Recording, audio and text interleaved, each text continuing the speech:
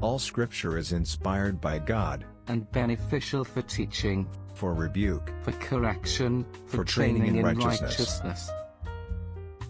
Matthew 22:37-40. And he said to him, You shall love the Lord your God with all your heart, and with all your soul, and with all your mind. This is the great and foremost commandment. The second is like it, You shall love your neighbor as yourself. Upon these two commandments hang the whole law and the prophets. And he said to him, You shall love the Lord your God with all your heart, and with all your soul, and with all your mind.